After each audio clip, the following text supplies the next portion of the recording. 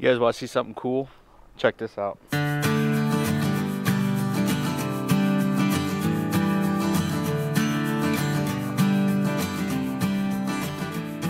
Got this little remote right here, little key fob, and try to get a good clear shot of what I'm trying to open up.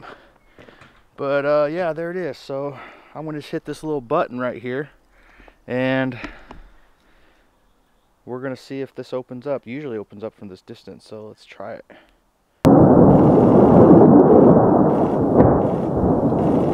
Yep, it's opening up. It's a very slow process, but take a look.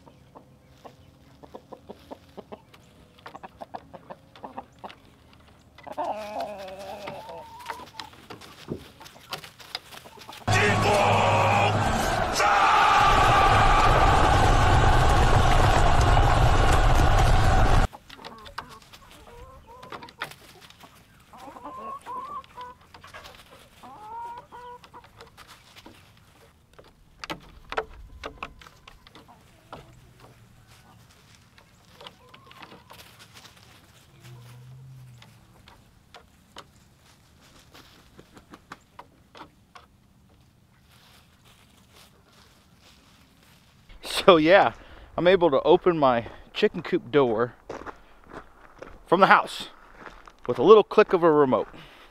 Pretty innovative, if I say. But you just giving them water? Did you give them water yesterday? Yeah. How much water they got? Well, moving on. I didn't really show you guys the improvements I made in my working video of just getting it done. I'll link it up top. But, whoo, there's some happy girls. They've been staying most of their day inside the coop because we got some aerial predators that have been giving us a lot of trouble. We've already lost 2 birds, and it's an owl again, of course. So we try to keep them in, and when we get them outside, only when we can be with them. But yes, we obviously we fenced in the whole area here. We put electric fence around it, so it's not ground predators we have to deal with. Got the inside changed out. We made some egg boxes. What's up, girl? Yep.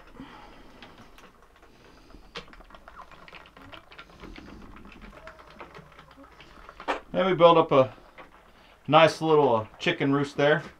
And we made it so it will actually fold up and we can attach it up top there, so when we clean this out, we got plenty of room to work.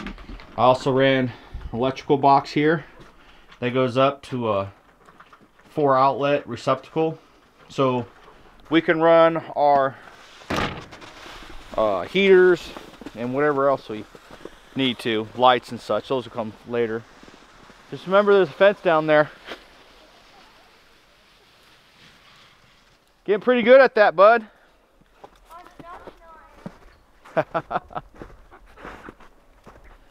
Oh yeah. You know, chickens, they don't like the snow too much, so wherever there's dry ground, that's where they're gonna be hanging out at. Ooh, it's slick.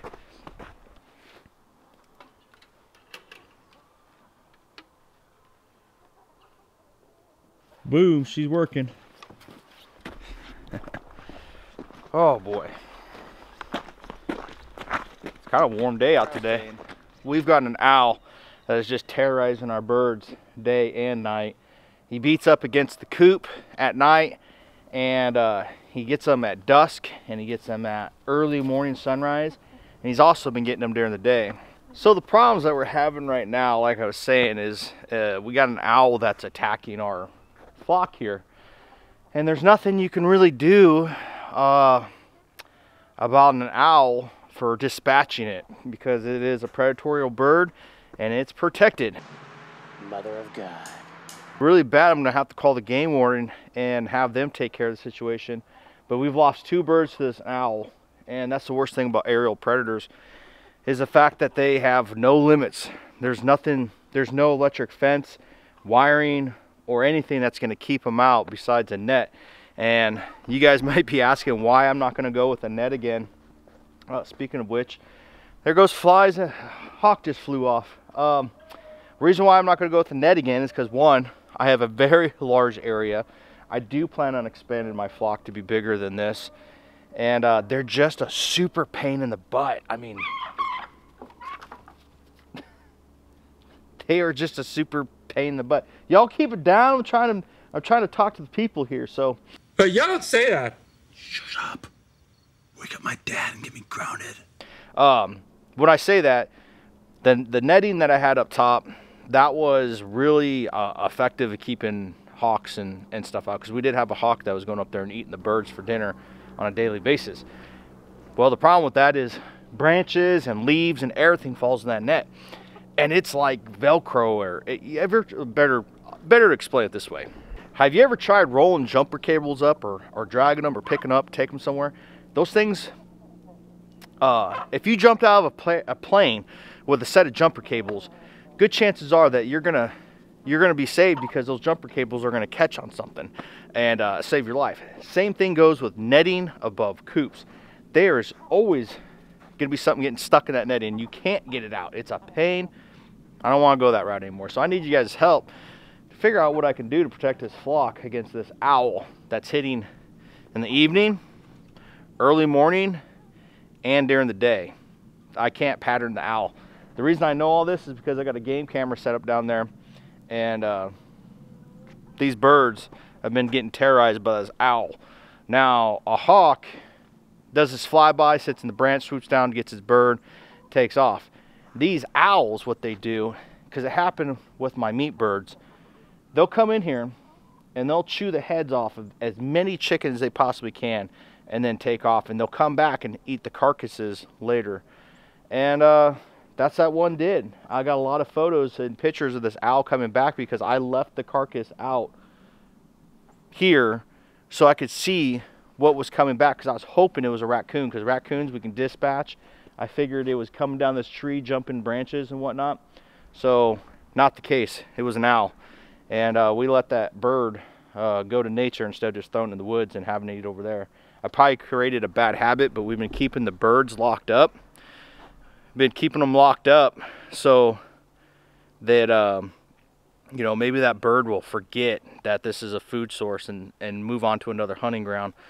But I don't think it's going to be the case. So one thing I did that probably didn't help with this situation, and it's all on me, is I have a deer feeder right there. If you guys have ever seen that or noticed that, I have a deer feeder up there. And deer aren't the only thing that eat from that feeder. So do squirrels and rodents like mice and rats and stuff like that.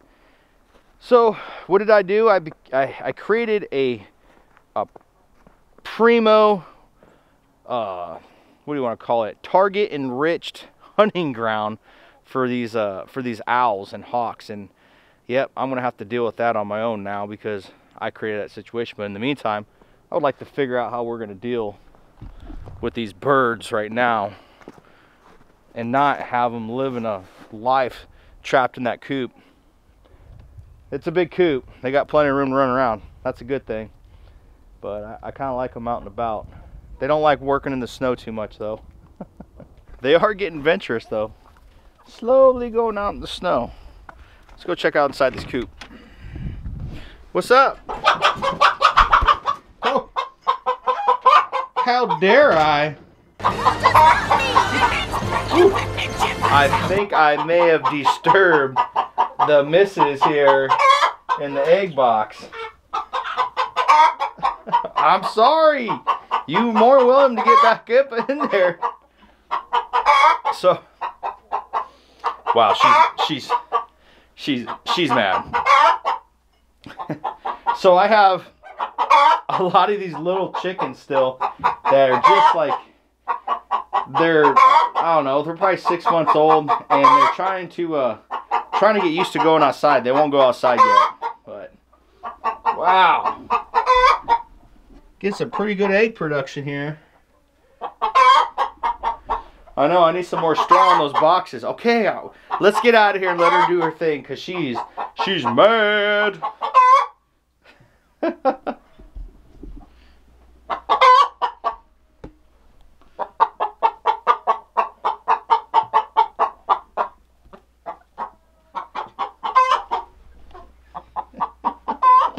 Yeah, take it outside with your loud mouth.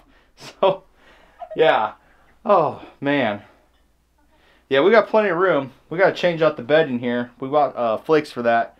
But we built them this really cool roost, which I put on bolts that I could pivot up, and I can anchor it to the top and get it out of the way. So when I clean it out, I'm not dealing with the roost, working on the roost.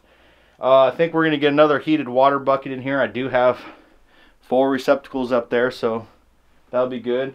And we'll probably get rid of this chain heat feeder, because we put this in here because we wanted to give enough feeding opportunities for the larger birds and the smaller birds, because those bigger birds, they tend to be a little bit bully when it comes to their food, and these smaller birds. So they are big enough to hold their own, but they are learning quick what the pecking order is in this coop. Now, we did build our top boxes here, or our top box here. We got rid of the other one. Didn't really like the vibe of it. We kept our center bar in the middle so they can jump and get in the next box as well. But for the most part, it's been pretty good. I really enjoy having this door because, 1, it's just easy getting in and out, and 2, on good days, I can pull down the screen and I can put it back up. Now, the other purpose that no, can't have that. The other benefit that this has is the fact that it lets sunlight in, so it heats the inside of the coop naturally with some sunlight. So on those cold days, they got a little bit of warmth in there, and they're not totally freezing. Wow, these girls are really getting comfortable out here in the snow. Now, you guys gotta be careful, because that owl's out there hunting around. He still ain't gone yet. But I will definitely say that coop door, huge upgrade. It's supposed to work on a light sensor, but the photocell went out, so I bought a new one. Haven't had time to put it in yet, but I've been using it on a remote. So not too bad with remote access. It gets the job done, and we can choose to open and close it from up at top at the house. So not a bad deal. I appreciate you guys watching. If you guys haven't checked out my new series in the garage at Sunny Soap Garage, be sure to check that out if you guys like watching people work on cars. Other than that, we are doing pretty good around here.